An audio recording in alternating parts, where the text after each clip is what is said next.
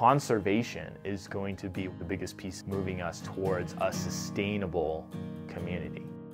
The Green NAU Energy Initiative is a huge project to make campus much more energy efficient. There are two main pieces to it. One is $18 million worth of upgrades and retrofits, upgrading lights and toilets, air handling units and insulation over time will reduce our environmental impact significantly. Then we have the behavior side of the program, and that is basically how we get people to use systems more energy efficiently.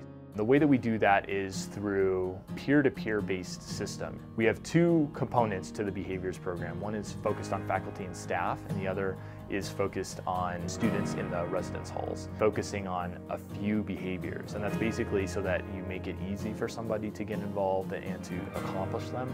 It's not confusing, they know what's important. The faculty and staff have energy mentors, which are volunteer faculty and staff members. They are basically the go-to person to encourage turning off lights and turning off and unplugging devices when you're not using them. In the residence halls, you have the RAs, the resident assistants, and they're essentially the energy mentors who are going to be encouraging their residents to adopt some very key energy-saving behaviors.